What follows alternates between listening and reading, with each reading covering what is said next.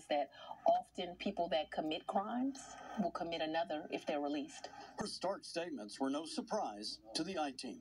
They will just spread all over. With gunshot wounds, all three taken to the hospital. We have a crew on the scene, and we'll bring you updates as soon as we learn more. In the meantime, a new curfew set to... Investigators have not said what led to the shooting. The victim is currently in stable condition. And a Fox 5 News block of Metropolitan Parkway outside of a Chevron gas station at around 2 a.m. After hearing multiple gunshots, officers found 3 wounded people at the food mart. A homicide detective described the shooting as an argument that escalated to gunfire. Upon their arrival, they found 3 different gunshot victims. They were all transported to Grady Hospital. Subsequently, the female succumbed from her injuries. It's an argument that escalated to gunfire, so we're still working through the details on that. Investigators say they are interviewing witnesses and reviewing video to learn more about what happened. Tonight, 34-year-old Quintarius Beck shot Adrian Rush just before 3 a.m. at their home on Parkbrook Drive. Beck faces several charges, including murder and cruelty to children. Investigators want anyone with information to give them a call. Vandalism, but one rabbi tells Fox 5's Rob DiRienzo he thinks much more needs to be done. The hateful message was discovered on a bathroom wall inside Pope High School.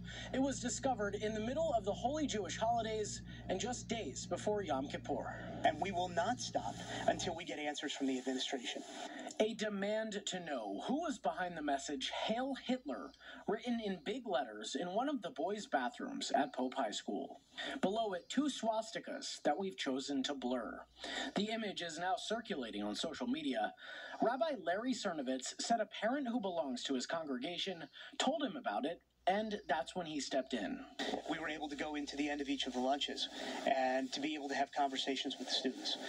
In a statement, a spokesperson for the school district said in part, "Anytime students misbehave, and in this case disrespect individual students, people groups, and their school, we find it unacceptable."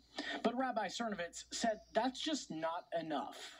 The statement lacked any specificity, which was the challenge in the whole thing. This was an anti-Semitic hate crime. And what they failed to put in that note to the community was exactly that.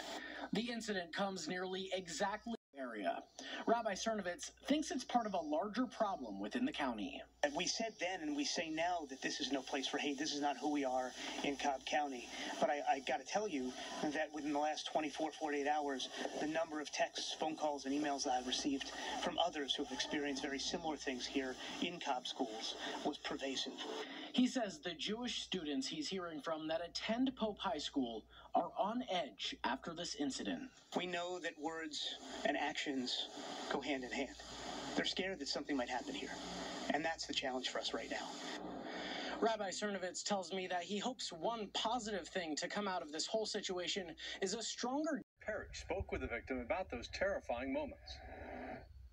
Both police and the victim tell me they want the man responsible off the street because they believe he could strike again. Heart-pounding video as a man is robbed at gunpoint while inside their own home. I just knew I was gonna die. This man, grateful to be alive, doesn't want to show his face but wants to share his story. I drove down Peachtree. He was walking down Peachtree. He flagged me down. I pulled over. I thought I knew him. But when I realized I didn't, we got into conversation. It happened last weekend. The man says he was dressed as a woman at the time. Once they got back to his home nearby, they eventually went inside for a drink, and that's when things turned dangerous. He came out the bathroom, put the gun in my...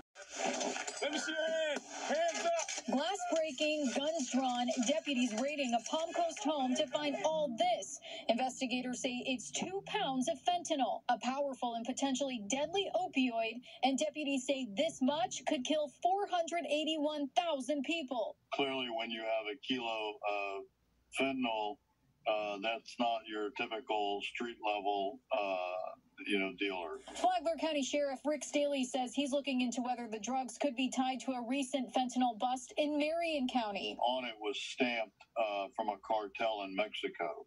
And I can tell you that the color and the consistency, although ours was not still in its block form, looked identical to me. Sheriff Staley says the drugs are being tested to see if there's a link. Well, it would indicate to me that the cartel certainly has operatives, in Florida and Central Florida. All that is still under investigation, but 2 people have been arrested.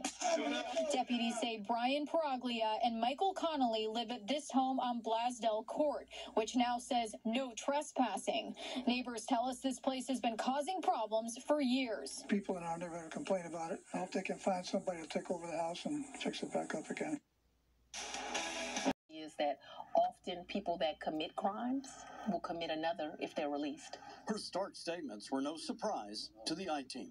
They were just spread all over the floors. Back in February of this year, we toured the Fulton County DA's office with then newly elected Fani Willis. She inherited over 12,000 unindicted criminal cases from her predecessor, Paul Howard. The I-Team reported how Howard left office under the cloud of a criminal federal investigation into his use of a nonprofit to pad his salary with almost $200,000 in City of Atlanta funds. Howard has denied any wrongdoing. 4,000 cases were left over from Howard's time in office. 7,000